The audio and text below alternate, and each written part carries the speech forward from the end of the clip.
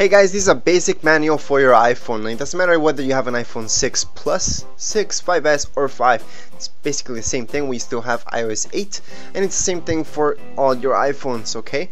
So this applies to all those iPhones. So the first thing that you may want to insert on your iPhone once you got it, okay, before even you turn it on, you will want to insert your SIM card. So that's going to be on the side of your iPhone, okay? So that's for iPhone 5S and 5. You're gonna see it on the side, okay? Now let's say you lost that little thing that came with your iPhone. In order to open that up, you can just open up with an earring. So here's an earring and I'm just gonna put it in this little hole, okay? And I can just take out the SIM card. Now here's the SIM card. It's a very small SIM card, so we just have to put that in right in there. And our iPhone, well, when we do this, our iPhone should be off just for safety, so no glitches happen. However, you can do it when it's on. Nothing's gonna happen really. So once we have that in, that's your first thing that you want to do with your iPhone. So once we have that in, you want to go into settings on your iPhone, okay? And the very first things that you want to look into is your Apple ID and importing your contacts. So we're gonna import your contacts from your SIM card. Let's say you had contacts on your SIM card because it's from an older phone or from just another phone that you had.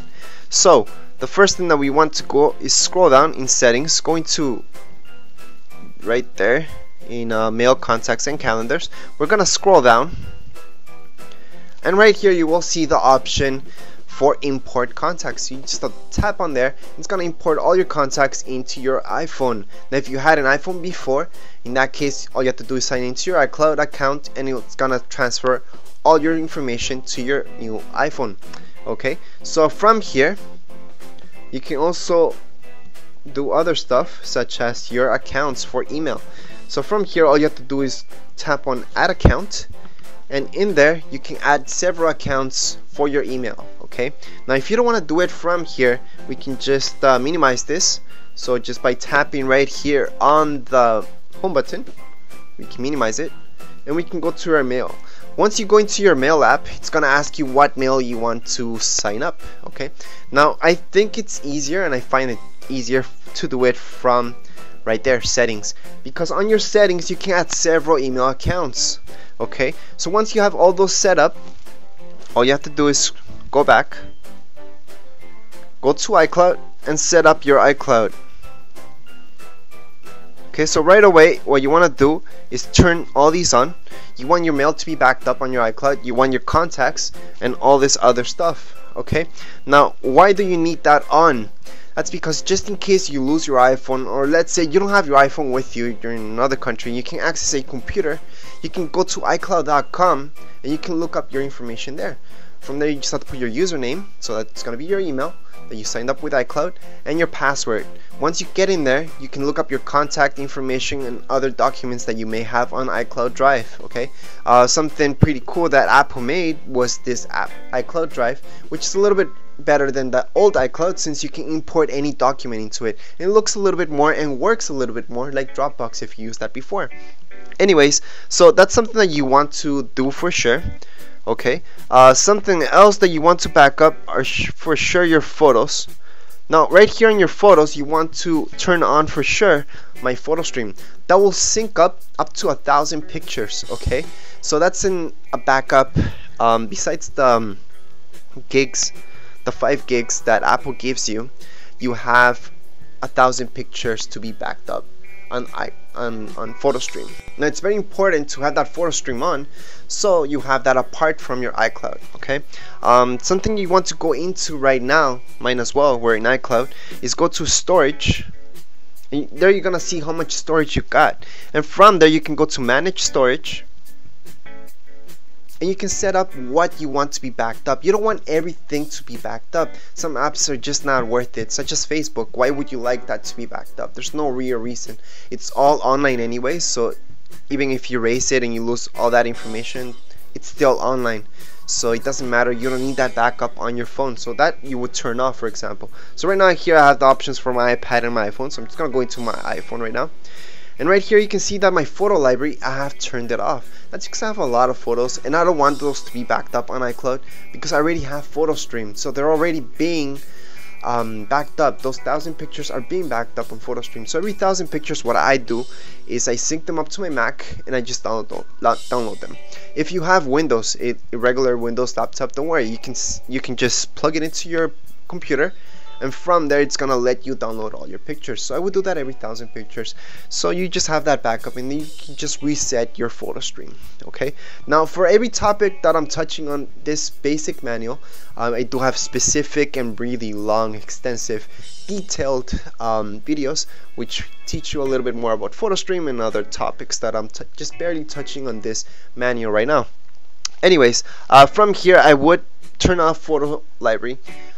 Just because you will see it fill up a lot faster, especially if you have videos. It's gonna fill up very fast, and you want that backup to be always updated, especially because your contacts. Okay, I would put that as my primary thing right now.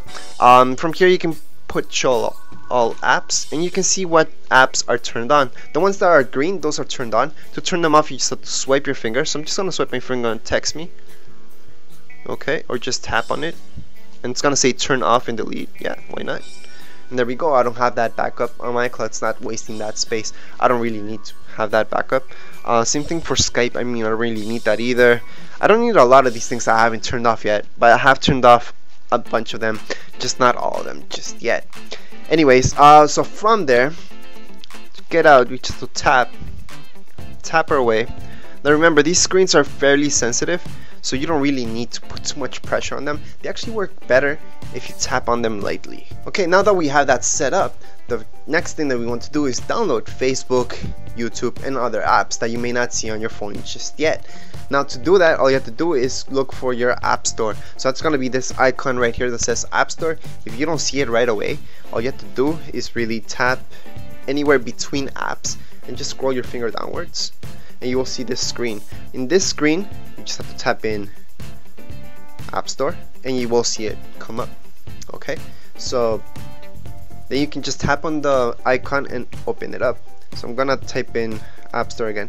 So there we go, we have those choices. We just tap on that, we open up our App Store. So once we have our App Store open, we can download anything that we're missing from our phone.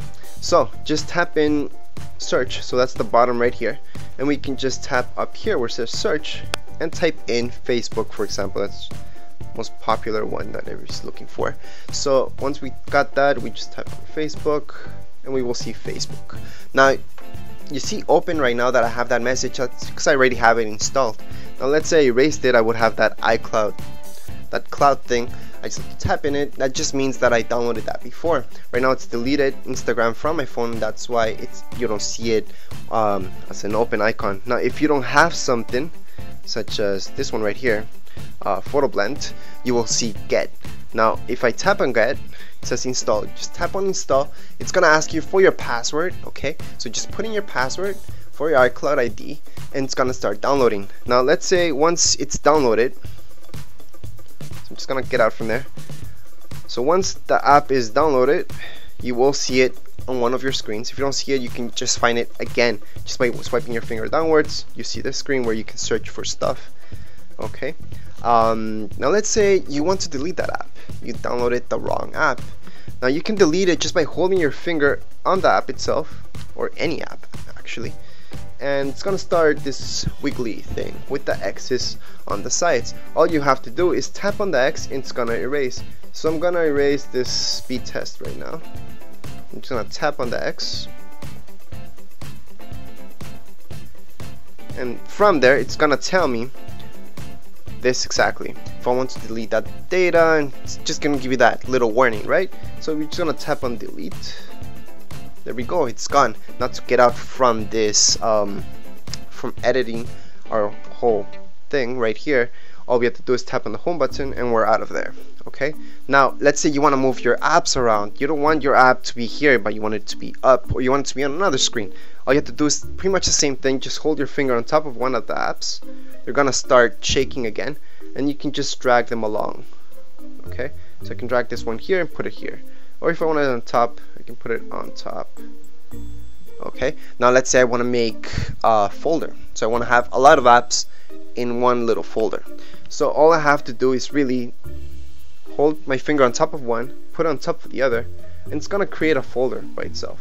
Now you can delete this folder later on. You can edit the name as well just by tapping on the name itself, and from here I can just put my custom name. I'm just gonna put J on it, put done, and that's it. Just tap on the home button, tap on my home button again, and there's my folder. So once I tap in my folder, I can see that 2 apps that I put in there. You can put several apps in there, so that's how you can organize your stuff.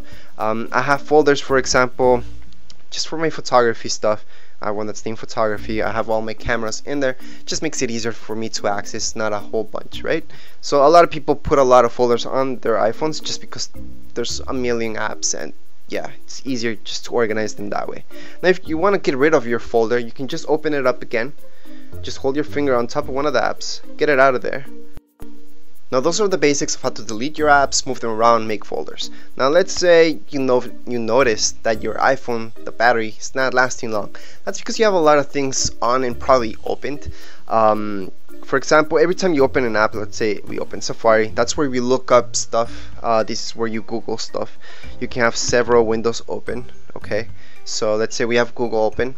Now if you want to open other tabs like you saw right here, that I have several, you can just click on the plus sign and create another tab. And you can always keep those tabs open, or you can just swipe them out to close them. So I'm just going to swipe this one out, and then it's closed, okay? Just going to click done. From here you can just Google anything, like always, okay?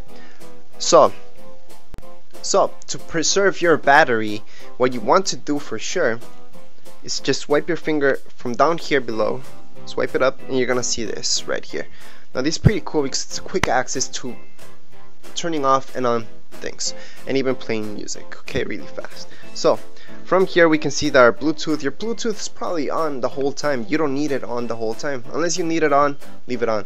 If you don't need it on the whole time, I would turn it off just by tapping on it, and you're gonna see that it's off, okay? Now here you have quick access to your flashlight, which is pretty cool. I use it quite a lot. You have calculator, okay? You can just get out of it by pressing the home button. Now we can go back in there and have quick access to our camera, okay? Now let's say you want to have even quicker access to your camera, okay, and your iPhone's off. You can just press the home button, and from here on the side you're gonna see that little camera icon. Just swipe your finger upwards and you're gonna see this. So it's all good, okay?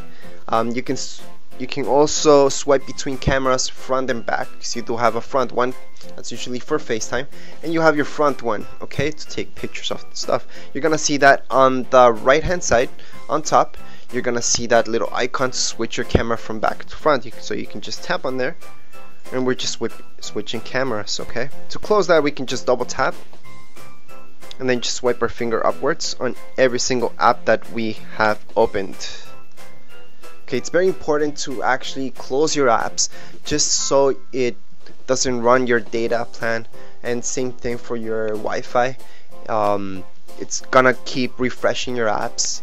Some apps are even gonna be refreshed by themselves even if they're closed, so there's a setting that we can go into there and turn those off. But for now, it's better just to close them up so it doesn't drain your battery, okay? So double tap on the home button, and you're gonna see the apps that you have opened. So right now I just have settings opened because I already closed the other ones, so I can just swipe my finger upwards and it's closed, okay? So that's the proper way to close them.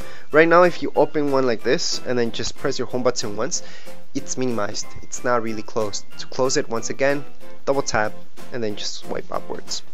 So these are the basics into your iPhone. If you want to get more detailed information about each of these things, such as AirPlay, maybe AirDrop, or any other information such as how to turn off your TV using your iPhone, or even turn on your lights or turn them off, same thing for your garage door, even your door from your house, you can actually open it up with your iPhone, please comment right here below, and just go right into my channel. Once you subscribe, you can go into my channel and see all my videos. I have detailed videos about each of these topics, so you can explore a little bit more. But these are the basics for your iPhone. If you guys have any questions, comments, again, you can write here below in the comments area, and don't forget to subscribe and rate. Thank you.